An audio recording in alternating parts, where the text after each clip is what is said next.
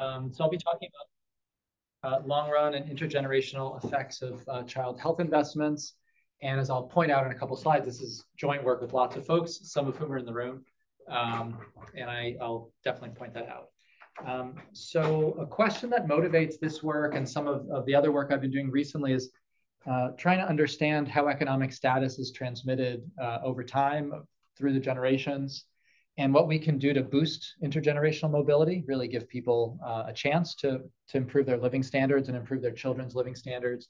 This is obviously a very important scholarly issue, policy issue, but the evidence has been limited, especially in low and middle income countries. There's been kind of more evidence on this in recent years using large admin data sets in rich countries, but less so in LMICs. So there's a bunch of reasons why. One has to do with limited data availability of the kind that's used in rich countries. In poor countries where there isn't usually the kind of registry data or admin data that's available, we would need to rely on other data sources, but there's very few long-term longitudinal data sets in poor countries, especially that span generations. There's just like a handful that we can point to. And then, a fundamental issue in understanding policy impacts or causal effects in general is getting the kind of variation that we can interpret as causal. So either randomized variation or some other exogenous variation that we think we can interpret, confidently interpret causally in a world of many confounders. So there's a lot of limitations, and it's been a hard thing to make progress on. But there has been sort of a path forward over the last couple decades. And two changes in particular have made the work we're doing today, I'll talk about today, possible. One is there's been a huge increase in randomized controlled trials in development economics in the last couple decades. These were really unknown in the social sciences. Obviously, trials were common in medicine before and in agriculture and some other fields, but they become much more common in the social sciences and especially development economics. And so the availability of a lot of trials, means there's a lot of random variation or exogenous variation we can exploit and study. The other one is there's just been really amazing data efforts, long-term, multi-decadal, intergenerational data efforts in low and middle income countries. I cite the Indonesia Family Life Survey here, but there's others. And the number of these surveys has really increased in the last couple decades. So we've learned how to measure living standards better in poor countries, learned how to follow people over time. And that combination of the rise of RCTs and better long-term longitudinal data in poor countries is really what enables the work today. So today I'm going to be talking about the long-run effects and intergenerational effects of health investment using 23 years of longitudinal data from the Kenya Life Panel Survey. So this is a data collection effort that I started shortly after I got to Berkeley, basically the year I got to Berkeley or the year afterwards. Many people in the room here are collaborating on different aspects of that project. And then the payoff from decades of effort is now we can start looking at long-run effects. So on some level, this is the hardest paper I've ever had to work on. If you just look at the hours of time and money and effort over a long period of time to collect the data, but then some of the analysis is going to be like pretty simple. And so that's just kind of maybe the nature of some of this long-term work. If you collect the right data, maybe then like pretty simple analysis can shed light on things. That's the hope, at least. So this is based on a lot of published work, and I'm going to touch on a bunch of different papers. Josh alluded to kind of this older work with Michael Kramer on the deworming experiment that I'm going to talk about today, one of the first RCTs in development economics that was cited in Kramer's Nobel announcement. And then a series of other papers in both econ journals and scientific journals. And then, half the talk is going to be on this last paper, which is new, and we've just submitted on intergenerational child mortality impacts. And then in terms of folks who are in the room, Michael Walker, the first author, really took the lead on a lot of the work, is here. I don't know if Matt Krupoff is here, but another co-author was here earlier today. And then, a bunch of folks, some of our Kenyan colleagues like Eric Chang and others as well. All right, so let me just start with the kind of health problem that motivated our work starting a couple decades ago now, which were intestinal worm infections. Intestinal parasites are widespread in low and middle income countries. They're not as big a public health issue today as they were a few decades ago, thankfully. And I'll talk about some of the reasons why. But still, large shares of people around the world are infected with intestinal worms. They can lead to a range of nutritional and health consequences. They can affect kids' development. And then beyond the direct nutritional consequences, there's some evidence that they affect the gut microbiome, which isn't crazy when you think about the fact that they live in your intestines. They can affect the immune system and how well people can fight off other infectious diseases. So, a whole range of health consequences. The worm infections that were prevalent in the part of Western Kenya where we worked at the time were hookworm, roundworm, whipworm, and schistosomiasis. So a range of different helminths, and they're really transmitted through infected fecal matter. So settings with inadequate sanitation and hygiene tend to have high rates of worm infections. And over time, as those conditions improve, worm infections fall. One of the only good things about worms is they have a limited lifespan. They only live a couple years on average. So if you can actually improve the disease environment and reduce reinfection within a pretty short amount of time, people's health improves because the worms in their body die off.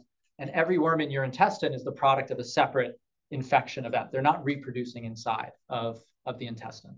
And so that was something that we got interested in early on in this project.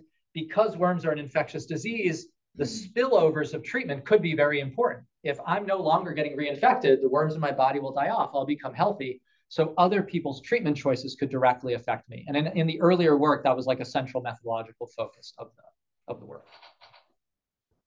Okay, so the WHO has long recommended mass treatment for worms if there's even a minimum level of prevalence of around 20%. The reason why is screening is kind of expensive. You have to collect stool samples and take them to labs, but the drugs are cheap and have very minimal side effects. So the idea is if there's even minimal prevalence, there should be mass treatment. And there's been some debate about the magnitude of the benefits of mass treatment, although kind of latest meta-analyses, as long as you restrict attention to settings with at least 20% prevalence, show pretty large nutritional gains. Some of the earlier reviews, like the Taylor Robinson, included a bunch of data from settings with, say, 4%, or 5% prevalence. And of course, if there's no worms, there's no benefit of deworming, as would make sense. There's also some US historical evidence. As recently as the 19 teens in the US South, hookworm infection rates were 40 to 50% in that region of the country. And the Rockefeller Foundation's first big program was deworming the US South. And there's been a debate among economic historians about what the benefits were about that deworming, with some showing some larger benefits, the Rudeman, more recent take, more muted benefits. Okay, so what I'll talk about today is a long-run follow-up of a deworming program, a mass deworming program that was designed to follow the WHO mass treatment recommendations that started in Kenya in 1998. We worked in 75 primary schools. Each primary school had about 400-something kids. There were around 30,000 kids in the baseline sample. Primary schools in Kenya went from like pre-K, K, up to grade 8 at that time, so a pretty wide age range. And what was novel at the time is that the treatment was phased in experimentally. Again, in one of the first experiments in development economics. In terms of the setting, this is actually just a photo of a public health nurse distributing deworming pills to kids. Again, the pills are cheap. You only need to take the pills once or twice a year to kill the worms off in your body, which makes it very cost effective. It's only about 50 cents per child per year to treat. And this setting was one with very high worm infections. So at the time, the baseline, January 1998, over 90% of kids in these Kenyan primary schools had at least one worm infection. It was 93%. Most had multiple infections. Many had what the WHO would consider moderate to heavy infections. So based on the stool sample analysis. And so those are infections that could lead to significant nutritional consequences. Did you say we're just about ethics and not treating everybody since we know everybody's infected? Yeah, so the NGO that we work with at this time started before we worked with them working in 7 schools. And they were planning to scale up over time. And what we discussed with them and got approval from the Kenyan government and IRB here was as they phased up to randomize the order of the phase. So actually all the schools eventually got brought in. They first expanded to 25, then 50, then 75 schools. Then they expanded to more schools in the region. So we went through ethical review and There were some issues, though, about knowing who was treated or not, which was the Kenyan ethics board said any kid who is where we collect stool samples and we know they're infected need to be treated as part of the program. That was one of the ethical requirements. The parasitological surveys only took place in a random subset of kids just before treatment in certain areas. So when we went into certain areas, those tests were done, and then there was mass treatment. Yeah, there was mass treatment, yeah, of everybody. So those were, obviously important concerns. There were also some issues around, and this is getting maybe too much into the weeds, but at the time, the WHO actually did not recommend that teenage girls get treated because there were risks of some sort of, risk to the fetus if she might be pregnant. Those rules were, sort of eliminated by the WHO afterwards. But we followed those rules and the Kenyan government recommendation on that. One reason, there's a bunch of reasons why infection rates were so high. One is there were just a lot of worm infections at this time in East Africa. But the second one was this is in the middle of a pretty bad El Nino Southern Oscillation year. There was a lot of flooding in the area, which really did not help the hygiene and sanitation environment. And so that probably contributed to like particularly high rates of infection. So this is a setting where basically all the kids have worm infections at baseline. So for folks thinking in like an instrumental variables framework about like treatment effects on the treated, like everybody's infected. Like effectively our intention to treat is the TOT here. This is, I just put this up because everybody laughs, when they see this, but this was a grad student who worked very hard on this project a long time ago. But the reason I put it up here really, other than the laughs, is this is just farmland, but this gives you a sense of how flooded it was. So this is like supposed to be people's like maize fields, but it was flooded. Latrines were flooding at the time as well, as I remember vividly. So it wasn't a great hygiene and sanitation environment because roads were also flooded. This is actually a road area. We were like going to the initial schools on canoes and sort of paddling to schools to do data collection. So I also show this whenever anybody complains about fieldwork conditions. But it was kind of difficult, and definitely the disease environment wasn't great that year. I'm mentioning that partially, just for full, context, but also when we think about external validity, this is a setting with like really bad worm infections compared to many others. Okay, so we worked with an NGO to design this program. We worked with the government of Kenya, who provided public health nurses to provide treatment. After stratification, there was a list randomization where the 75 schools were put in a spreadsheet, and we counted down the list to divide them into 3 treatment groups, 1, 2, and 3. So there were, 25 group 1, 25 group 2, 25 group 3. The reason we did not use a random number generator is we wanted to be able to be transparent to local government officials about how the allocation of schools even occurred. Randomization was a new thing. In this case, the NGO hadn't done it before. It was like a new approach, and we wanted to be able to explain what we did rather than saying it came out of a random number generator, whatever that was, if we were talking to a local education official. Group 1 schools got phased into drugs and health education in 98, Group 2 the next year, Group 3 a couple years later. I'm not going to talk about it today for reasons of time, but starting in 2001, there was a cross-cutting experiment that varied. All of this was free treatment, but starting in 2001, some schools were asked to pay for deworming drugs because the NGO wanted to introduce cost recovery. We were like opposed to it at the time, but we did convince them to, again, randomize cost recovery so we could understand the demand for deworming drugs. I'm not going to focus on it today. It turns out when you do charge for something, not everybody pays for it. There's a downward sloping demand curve. And so there's much less take up in those schools. So I'll talk a little bit about this later on because we use some of that variation in some of the analysis. Okay, so I'll just quickly go through this for reasons of time, but this is like a consort style diagram. We have our baseline sample. Schools are divided into these 3 groups. The main distinction I'm going to make in the analysis today is I'm going to compare these group 1 and 2 schools that got phased in either 98 or 99 to the group 3 schools that got phased in 2001. So on average, they got about 2.5 more years of deworming than group 3. And that's like the main variation in deworming treatment. But in some of the analysis, I'll use all the variation between group 1 and group 2, because group 1 got an extra year, between the schools that had to pay for drugs in 1 year or not, because that also induces changes in take up. And we'll kind of look at the full range of variation, but for simplicity, we'll mainly compare what we call treatment, group 1 and 2, versus control, group 3. All right. So what do we find? And what I want to do over the next 10 minutes is just give you, because we've been working on this for a long time, a little bit of a survey of the results of the first few papers, and then spend the last 20 or so minutes on the child mortality results. In the first published paper, we found the drugs were effective. They reduced serious infections, moderate to heavy infections a lot. There were gains in some health measures. And the two kind of main findings of the first paper that got a lot of attention was in the deworming treatment schools, kids started going to school more. So remember, they all have worm infections, some of them very seriously. It looks like worm-related morbidity was preventing some of them from going to school. When they were treated, they went to school more. So that was one finding. The other one was we designed the project as a cluster randomized trial so we could look at spillover effects between different schools. So if I'm in a group 3 school, but I happen to be located near a group 1 school, there could be spillover benefits because a lot of kids maybe a kilometer away from me were getting treated.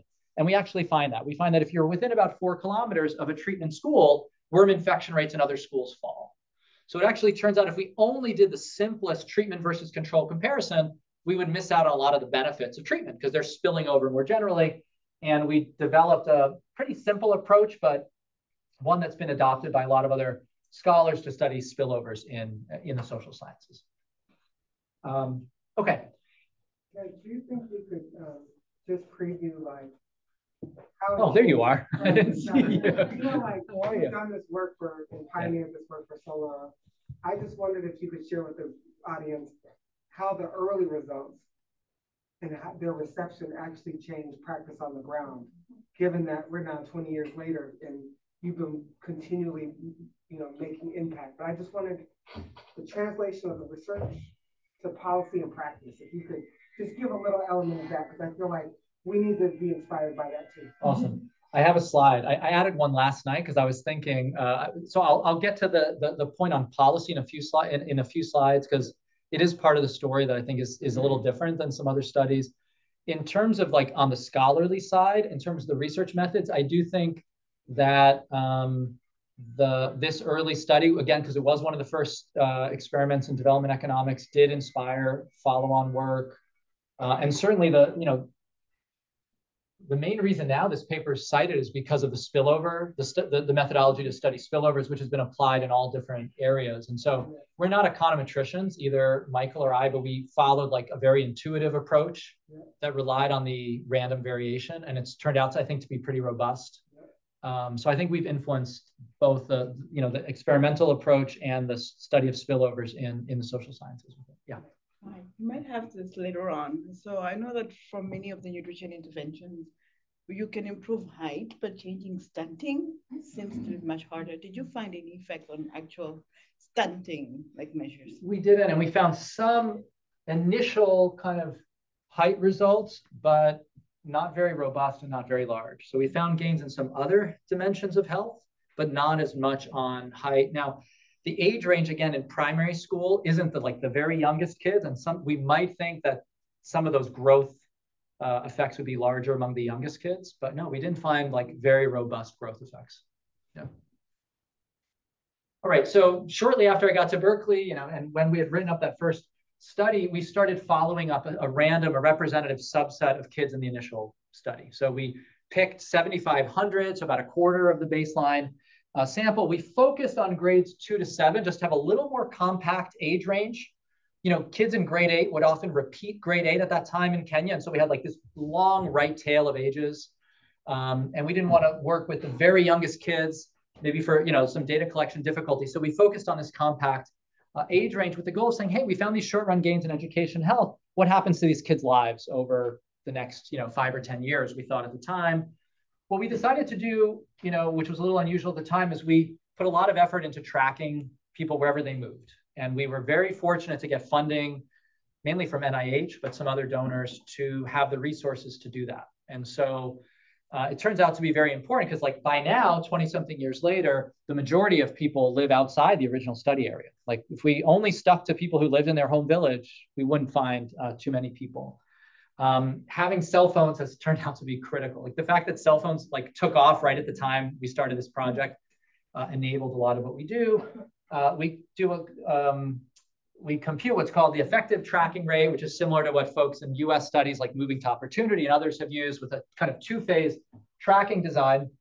The effective tracking rate in each of the 4 rounds we've carried out has been around 84%. So that means we, really are collecting data on the bulk of the sample. And we've found at least once in a follow-up 87% of the sample. So it's not perfect and it's not 99%, but we've managed to keep collecting data on really the bulk of the sample over a couple decades. And again, not quite as good as the Indonesia Family Life Survey, but a rate that we've put a lot of work into. And again, just finding people, as anybody who's worked on KLPS knows, is a huge, huge effort. So this is just a map of where people lived in the most recent round. So this was the round collected between 2017 and 2021. Busia district in Western Kenya is where the project started. Less than half the sample is still there. A lot of people are in Nairobi or Mombasa. Some people moved to Uganda, which is right on the border, and there's very strong kind of family and ethnic and linguistic ties across the border. And then people kind of scatter around the rest of Kenya. There's also some people living in other countries at this time. There has been a bit of a change. We're now in the 5th round of data collection. And just in the last few years, relatively large numbers of Kenyans have started to move to Gulf countries. And so we're starting to do some phone surveys to people there because we can't physically travel there. But within East Africa, we send enumerators to Uganda, all over Kenya, occasionally to Tanzania. But when they're even farther away, it becomes harder. So again, this is the continuation of the consort diagram. We did data collection round 1 in 2003 to 5, round 2, round 3, round 4. They're getting older, of course, in each round. Now in 2023, we started the next round, and the age range is more like 35 to low 40s. So they're in midlife now. But I'll report data through KLPS4 when they were basically in their 30s, early to mid 30s. There were some smaller cross-cutting experiments in subsets of the sample that I'm not going to get into today. The treatment groups from those experiments are excluded from the later rounds, but because those were randomized, we still have valid inference on the remainder of the sample, although we lose a little bit of sample size. All right, so let me just review some more of the findings and then get into the more recent results. We have 2 papers, one published in 2016 and then one in 2021, that look at labor market outcomes. Now that these folks were adults in KLPS 2, 3, and 4, we can measure what happens to them in the labor market. And we basically find pretty consistent gains in earnings and longer work hours, as well as shifts in the sector of employment, which I'll get to in the next slide. There's some differences by gender. There were some differences in the Navy. There are really big differences in the occupations people go into by gender in Kenya, as is also the case in other societies. So for instance, we see a significant rise in manufacturing jobs for males in the treatment group, but different types of work for females in the treatment group. But there are labor market impacts overall. And are you thinking about, this is the causal effect of the deworming treatment, but are you thinking of this mostly as kind of the direct health effect, or mostly as that initial attendance of school effect? Or it's such a great question. It's one we've struggled with in all these papers, and even with the child mortality paper we struggle with, which is it's hard to decompose those effects. There's a direct health effect potentially. There's the education effect. There's the fact that my peers are different. Like I'm in a treatment school where everybody else is a little healthier. Everybody else is getting a little more education. So my social network has changed and so on. So what we're going to do for child mortality is I'm going to show you a range of potential channels for that outcome. And there's going to be some suggestive evidence about which may be most important. But it's very difficult to do a credible mediation style analysis when we have the one instrument of deworming treatment that we've shown has affected a lot of things. So it's a sort of thing that we're often going to struggle with. Oh, yeah. So on the labor market effects, yeah, and maybe this relates to what you're going to present today too, yeah, how should we be thinking about kind of the alternative in terms of like, are these jobs that the control group would have had, or are these jobs that like nobody could have done except for the intervention? So kind of thinking about like, are they taking just other people's jobs, or the kind of general equilibrium effects? Yeah, it's a great question, thinking about displacement or what the social kind of benefits are. When we're thinking about the Kenyan labor market as a whole, and this intervention, as large as it was in Western Kenya, is kind of a drop in the bucket relative to the population as a whole. the effects we're estimating may be different than the GE effects. Like the GE effects, when this is rolled out nationally, could be different. So, and it's a little hard for us to get a handle on that. You might think with a more educated workforce, there could be greater investment, greater capital investment. And so, maybe we'd understate the GE effects, right? Or maybe we'd overstate them because what we're estimating is displacement. So we don't take a strong stand on that, but I think those are issues, again, we've grappled with. Really interesting issues. Okay, we also document in the longer term some health and education gains. Self-reported health is better. Women report experiencing fewer miscarriages, which would relate to their nutritional status and health. There's an increase in total school enrollment, gains in test scores. And it's pretty interesting, human capital gains in terms of test score gains. We actually administer short tests to them in the survey. In terms of secondary school enrollment, are actually larger among females than males in the sample. But as I'll show you on the next slide, the 20-year labor market gains are somewhat larger among males. And again, that may have to do with differences in labor market opportunities and discrimination by gender. But basically, there are gains in different dimensions for different gender groups. Very large gains in education, though, for females. So a big increase in secondary school enrollment in the treatment group. Okay, so in the more recent rounds, we continue tracking them 20 years on. We started registering pre-analysis plans for all of our analysis as that spread, and that was part of the whole BITS, open science push, including the results I'll present today on child mortality. We expanded our measure of living standards. So we actually administered a full consumption expenditure module in KLPS4. Again, that's a mouthful, but it's very hard to measure living standards in low and middle income settings because people don't have a paycheck usually. You have to measure their agricultural productivity, including subsistence agriculture, informal employment, informal profits. But we do that here. So some of the living standards measures I'll talk about now do that. We have greater coverage of completed fertility histories and child survival, which we'll draw on today, where we base it on the DHS surveys that I think people are familiar with. And just in general, added a lot more information on child outcomes. So we were funded by NICHD and have just collected a lot of detailed information on child, not just survival and health, but behavior, cognitive outcomes, parental investments. And I'm only going to just touch on the mortality side today, but there's a bunch of other work that some of us are working on for other outcomes. All right, so what does respondent tracking look like over time? Again, overall, we've surveyed about 87% of people at least one time, and the difference between treatment and control is pretty close to zero. So we don't have differential follow-up. It's basically the same for both. And just in the most recent round, KLPS4, again, we surveyed 87% of people overall with the effective tracking weight, which kind of reweights observations, same in treatment control. So that kind of basic concern about imbalance across treatment arms isn't as much of an issue for us here, which is nice from the design point of view and really a testament to the field work. We run a very standard specification where we look at outcomes, and I'll focus on mainland child mortality on the main treatment indicator variable. So we're really focused on lambda 1. There's also this cost sharing experiment, cross-cutting that I talked about. In general, in previous work, we find the signs of lambda 1 and lambda 2 are almost always opposite, which is good because lambda, treatment means more deworming. Cost sharing means you were getting less deworming. So that, made sense. We control for design factors, things, X's, covariates involved in sampling. We also include some time effects. But this is basically regressing an outcome on the treatment dummy with, some standard adjustments. We also pre-specified in the pre-analysis plan, we look at things by gender and age. So we didn't pre-specify too much heterogeneity. Those were the key demographic dimensions. Okay, so what did we find with the 20-year living standards follow-up? We find gains in consumption and earnings 20 years later of around 10%, plus or minus. And even the consumption expenditure measure from the living standards measurement survey shows a gain of, this is a gain of about 14% in consumption. So a lot.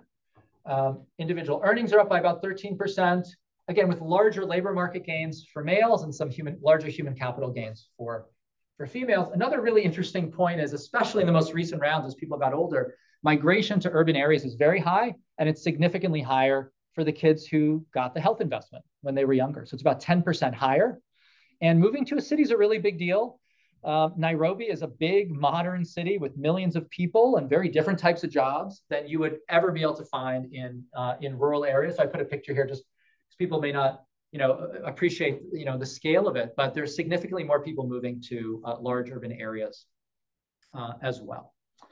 let me just skip over this slide because I mentioned these results and I'm short on time, and I want to get to Rutgers' question about the policy response just for a couple minutes. So throughout this process, I think we're lucky to have good relationships with folks in the Kenyan government from the beginning. We had relationships with people in the Ministry of Health, later on Ministry of Education as well. Those links were stronger. And we presented the results widely, we shared them widely, and the Kenyan government became quite interested in this program, partially I think because it was so cost effective. Again, it's 50 cents per kid per year, and there are these measurable benefits. It was seen as kind of politically not that controversial to do. And the combination of government interest and some donors, international donors, they got together and started funding national deworming in 2009 in Kenya with millions of kids receiving treatment. And that has continued since then. There was a bit of a break during COVID with fewer kids treated for 1 year, but pretty much since 2009, there's been mass deworming in elementary schools across Kenya. They've even expanded to treat adults. So last year, I think it was 5 million kids were treated. While the government has been carrying out this program with some donor support, they've also been doing some surveillance of worm infection rates. So the worm infection rates in Western Kenya and Busia, which were 90% when we started, in the most recent survey last year were less than 10%. So this like decade of mass treatment has like kind of knocked out worm infections in Kenya. Nationally, they're like 5% worm infections. At the start, they were more like 40% nationally. So it's just been an incredible, again, it didn't happen in 1 year, but a decade of consistent public health policy made a big effort. And it's been very exciting for us because along the way, we're called on to provide data and speak to government officials and donors to sort of provide, the latest evidence. The same donors that funded the Kenyan project got really excited about expanding it. So they ended up funding large-scale programs in India, Nigeria, Pakistan, and Vietnam. And so the last, again, 5 or 6 years, they've been treating hundreds of millions of kids a year, and they've distributed 1.8 billion treatments in the last decade. So in India, for instance, in regions of India that had 30% prevalence, 20%, 40% prevalence, a decade ago, in the most recent surveys, there's like 2 or 3% prevalence. Like the mass treatment programs are just really, really effective. There's still some East African countries that don't have mass treatment programs. The government of Tanzania is now interested, and they're trying to find donors to fund this.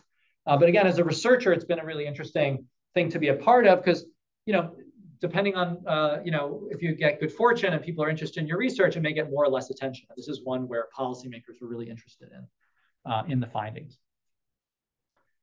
Okay, so effects on the next generation. So I have maybe like 10, 12 minutes before questions. Through the most recent survey round in KLPS4, the average respondent had about 3 children. So that's much lower fertility than the previous generation of Kenyans who had some of the highest fertility rates in the world. They had around 3 kids. And the question is, what happens to these children's outcomes if their parent happened to get the investment in school health rather than, compared to the control group?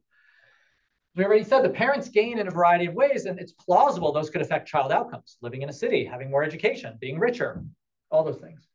The main new finding is we actually find that under 5 mortality falls among children in the deworming treatment group by about 1/5. And that's statistically significant. So this is just the data, presenting you the raw data that the analysis is based on. This is the year of childbirth, and these are the children of our initial respondents, right? So this was the period, the initial period of the treatment program. There weren't very many births actually here because they were at the oldest teenagers, but there were a few teen, pregnancies here. But over time, the number of births increase.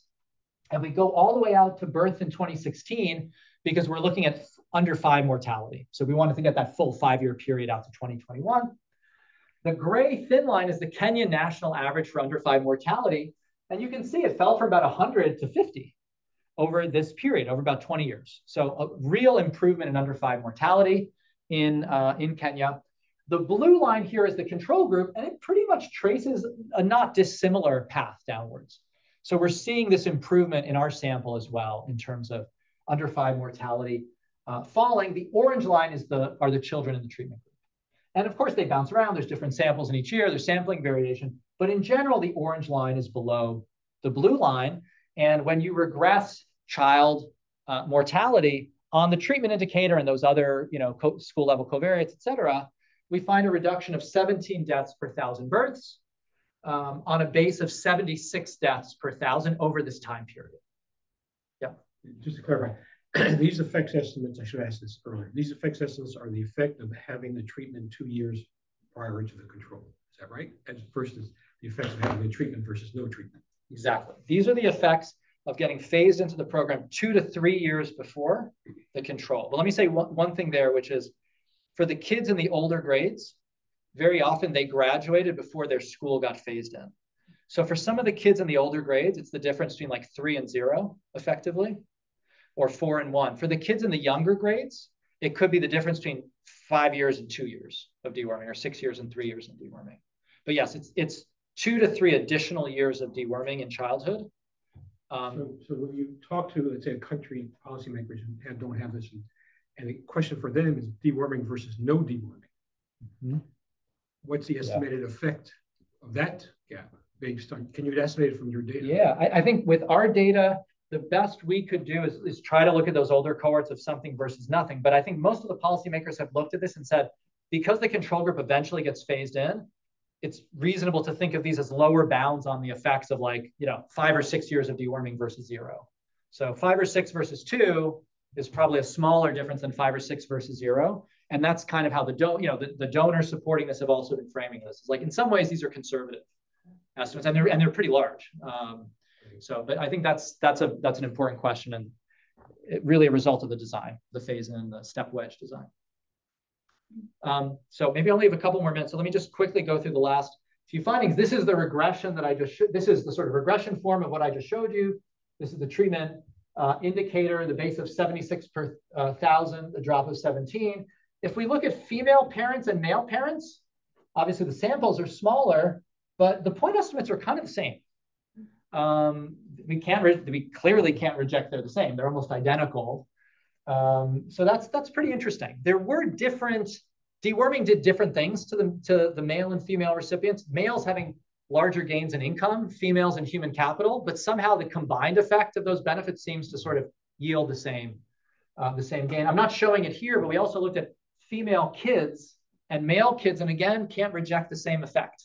So we pre-specify gender as a very important dimension of heterogeneity, but it doesn't come through for parents and kids here. There's kind of very consistent effects.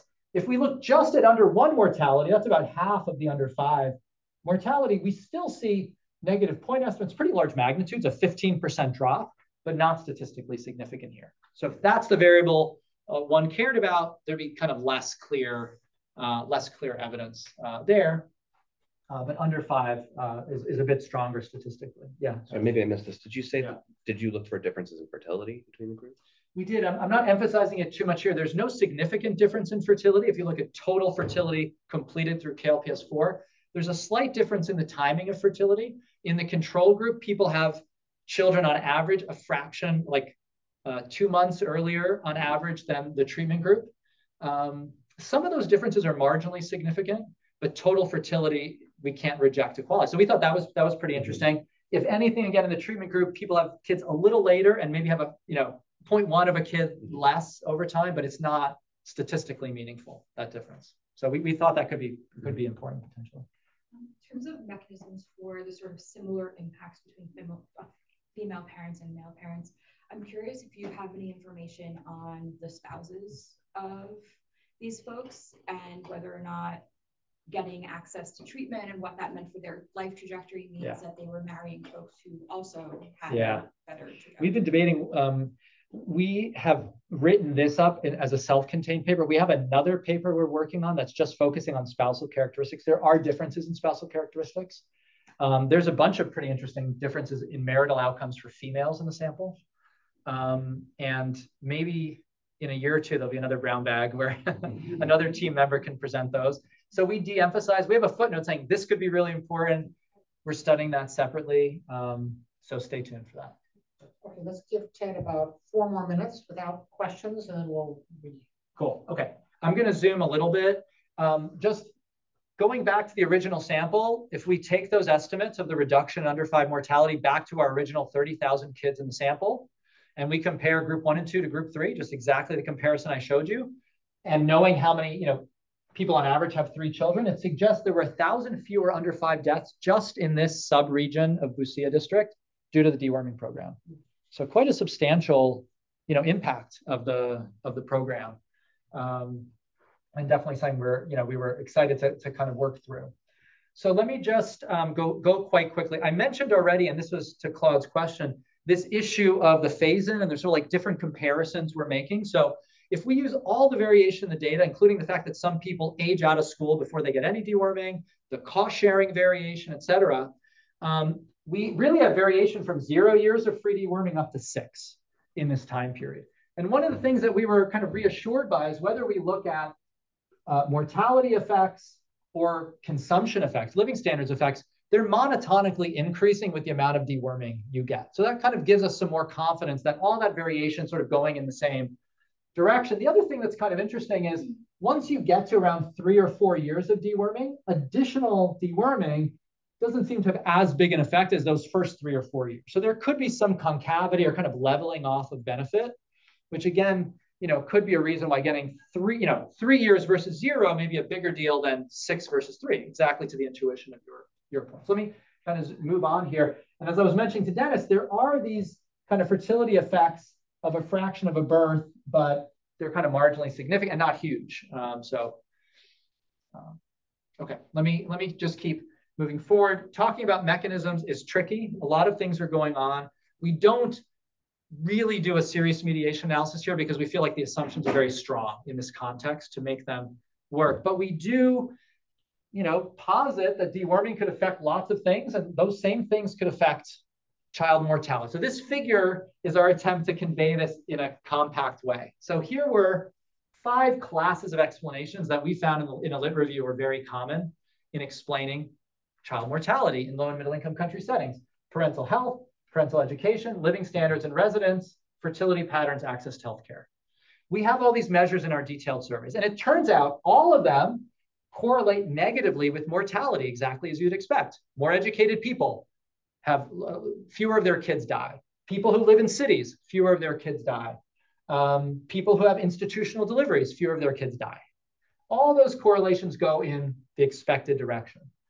This panel shows the correlation or the impact of deworming on each of those channels. Deworming improves each of these things, sometimes to a small degree, sometimes to a large degree. But basically, all the hypothesized mechanisms seem to be improved at least weekly by deworming. And in our data, they're all associated with less child mortality. So we don't know exactly, how to decompose these. And they also interrelate in complex ways. Like living in a city may actually give me better access to healthcare. So is it the city effect or is it the healthcare effect? Same thing with my education. So we leave it at this and saying, it looks like there could be multiple channels that are contributing to this large effect. And deworming is sort of pushing on a lot of margins. People did mention gender. And so one thing I'll just mention briefly is on a bunch of the human capital effects, health and education, the triangle here is females. There are larger effects for females than males. But for some of the earnings and urban residence effects, the squares are males, there are larger effects for males.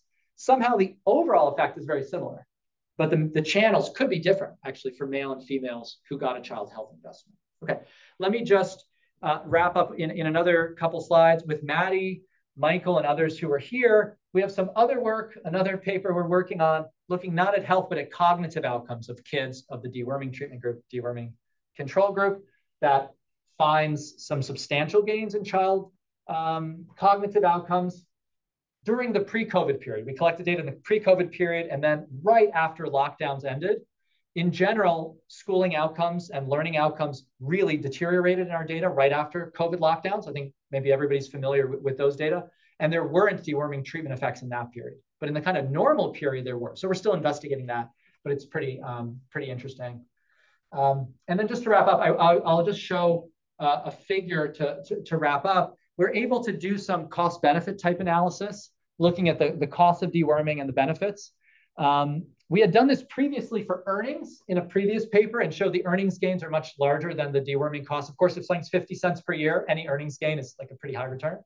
Maybe not too surprisingly. We did the same thing with health gains, valuing survival, which is always kind of a terrible activity, but there is all the work on disability adjusted life years and attempts to kind of use some money metric to value health and survival gains.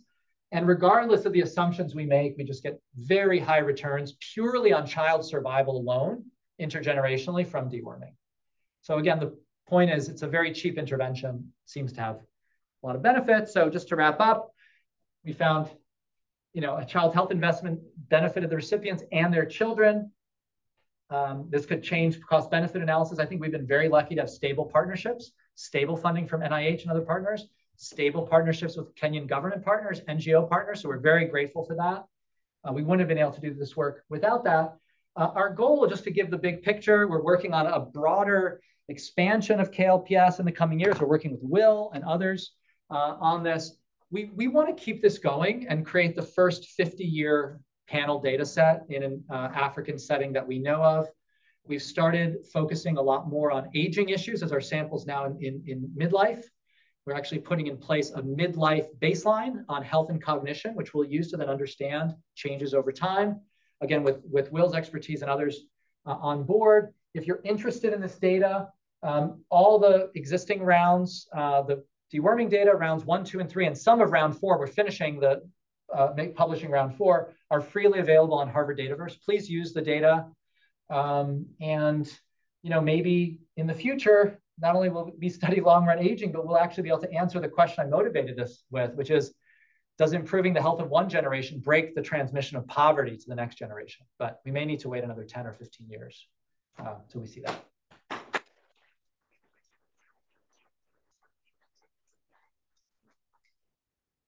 Floor is open. Well, I just have a question about politics and ethnicity in Kenya. Was there any effect that you could tell of which government was in power and which, I don't know what ethnicity the region around Busia mainly is, but. That's a great question. The region where we work is predominantly ethnically Luya, and the Luyas have been kind of frozen out of the highest levels of power, which maybe was good on some level. And so there have been, since 2009, 2 different major government transitions in that period, and the program has continued. So I think it's a program it's kind of seen in technocratic terms and hasn't been too associated with any one figure. Again, we were very lucky that in the early days, the Ministry of Health, Education, others kind of all got on board and somehow reached consensus. This was an easy thing to do that could have benefits, and it's continued. So again, we feel really lucky that that's been the case. Yeah. Alicia had a question. Is it to read or is it for the site? Yeah, Alicia has a question about reaching out to TED in general. She has a problem. And I have a quick comment, which is just thank you. The possible pathway, you said that there was a slight effect or association with delayed childbearing. And just you may have figured this out already, but from our evidence in northern Nigeria and Niger, the impact on the education, the fact that they were attending school more often, may mean that they then performed better at school, that they stayed longer in school, and were likely to bear children later.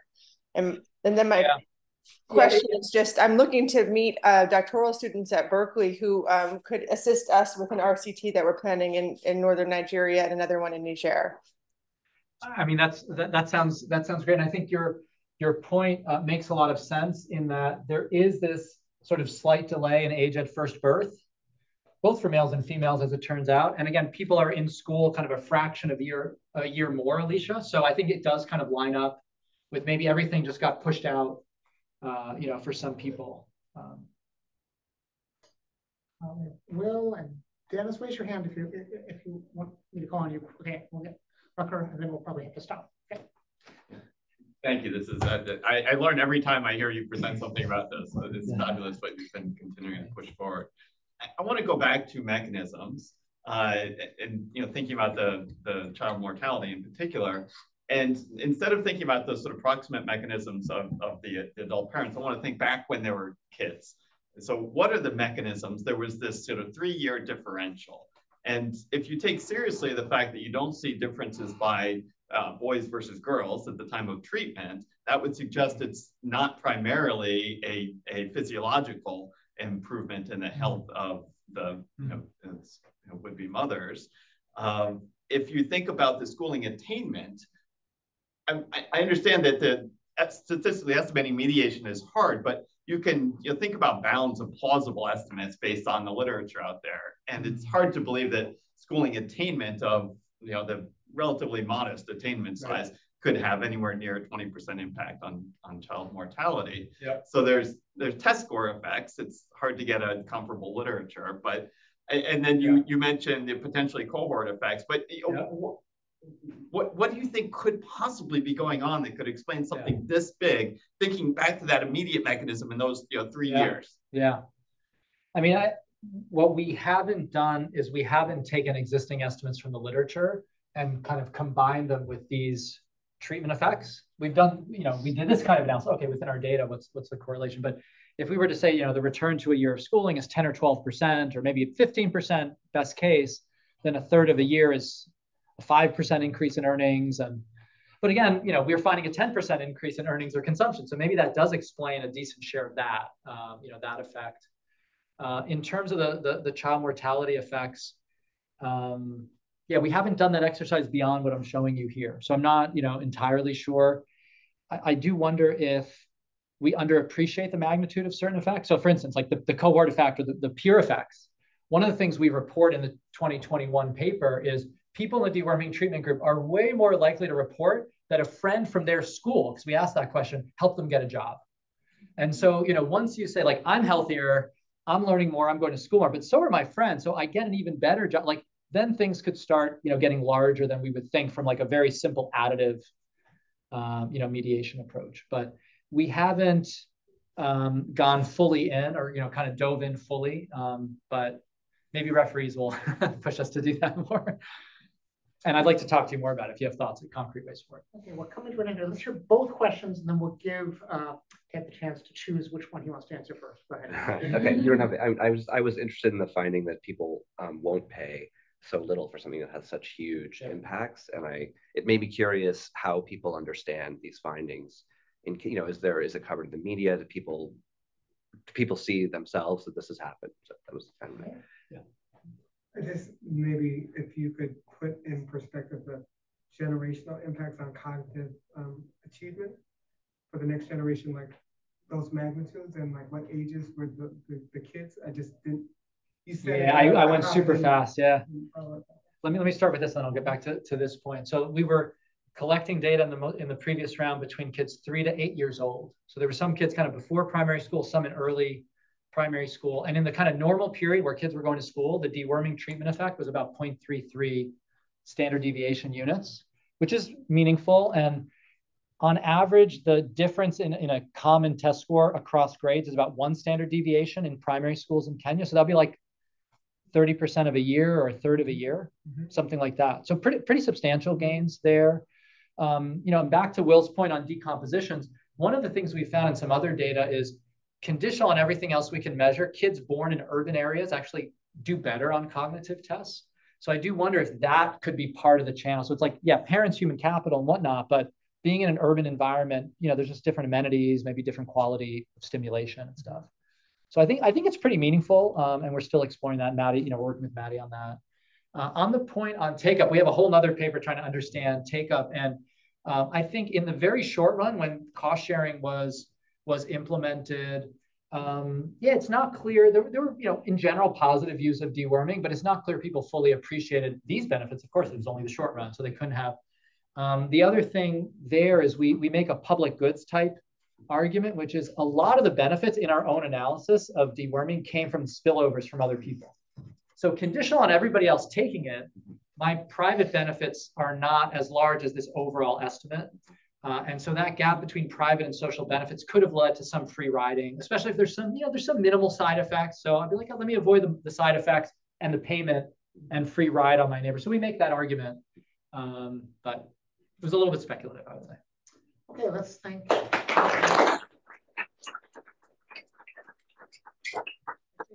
Ted's regularly here on Wednesdays and also on other